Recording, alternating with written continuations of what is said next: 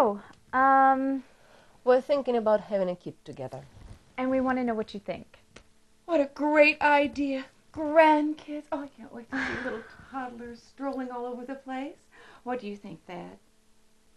Well, if they're sure, really, really sure, then they ought to. And we were. But there's been a lot of stress, and we don't know.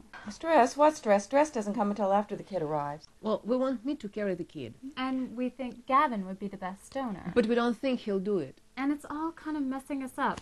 According to Natasha, she's having nightmares about me attacking her. And according to Nicola, I'm humping a cannibal biker. Oh, what's that like? When I find out, I'll let you know.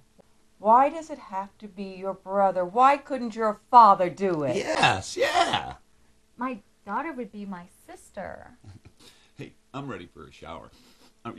Oh, no, you smell great, but I need a shower. As opposed to your daughter being your niece.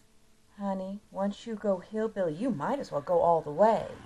I don't want to mean to pressure you, but I'm free right now. 2 minutes to shower, 1 to dry off, and I'm go. I don't know if you're in the mood. Are you in the mood? I'm pretty sure, but yeah, I'm up. I'm ready. We have a nice glass turkey baster. Oh, and then we can have a celebratory dinner afterwards. I don't know if I'm comfortable with this. Gavin might still say yes.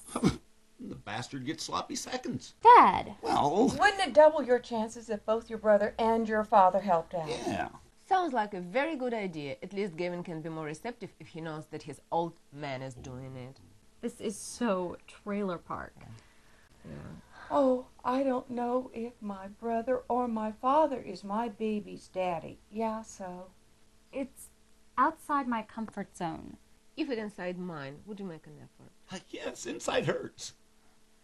Look, we don't have to decide this now. We can always argue about it later. I thought we came here to stop arguing about it. Oh, nobody likes a quitter, Natasha. Obviously. So, you carried the kid. What is it like? I carried 2 of them. Nicola popped right out, but they had to go in and get Gavin. I still have the scar, but I think it makes a little smiley face. Nicola said that you adopted one of them. Why would you say that? Mom, last Christmas, you and Dad told us. Yeah, that's right. Remember, we did say that. Oh, honey, we were just fucking with you. What?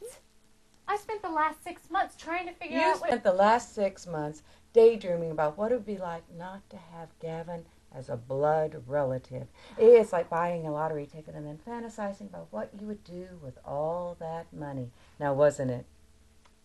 For the most part, yeah. You're welcome.